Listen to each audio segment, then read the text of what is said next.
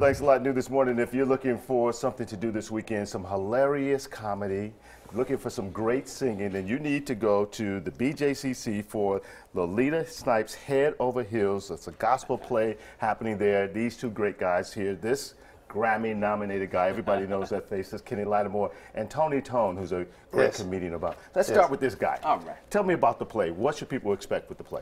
The people should expect it's family friendly, so anybody can come to it. But it's a story about a young attorney that's looking for love in sometimes the wrong places.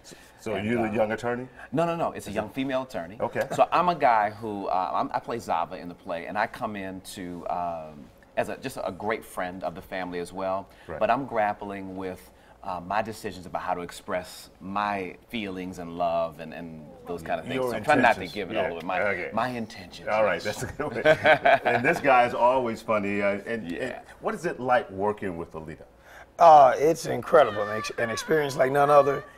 Laid back, she's one of the coolest, fairest, nicest ladies. But she can get on you though. Okay. She can get on you. Yeah, she can get on you. But incredible. I heard she's like the talented too, talented writer. Yeah, I heard she's like the female Tyler Perry. Exactly. Absolutely. But with her own uniqueness, though. You know what I Okay. mean? She's like Tyler Perry in the fact that she writes stage plays and everything, but she has her own uniqueness, her own touch. Right. And you'll see it, if you see the play Head Over Heels, or when y'all see the play Head Over Heels. Yeah, we hope everybody's going to go out and see it. We're looking at some videos now and seeing Kenny doing some singing there. You know, a lot of the ladies in the area, including our producer, TJ, wants to know if there's some romance from you in this play. Absolutely, Yeah. absolutely. But again, I'm going through a process in the play.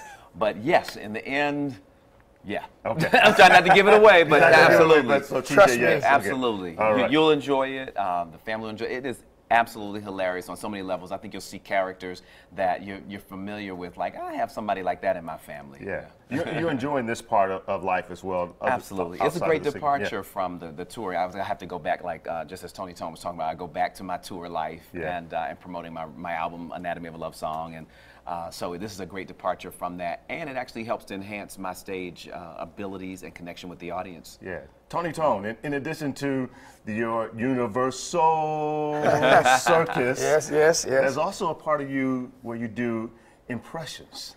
Yeah, I do a few. How about one from President Obama? I hear you do that one. Well, that's what I do. I want everybody to come out to see Lolita Snipes' Head Over Heels. It's going to be an extremely fun and family-oriented event. I'm going to pull one out. Do you have a Donald Trump in there? No, I'm still working on that. I just gotta get, I need some orange dye. Yeah.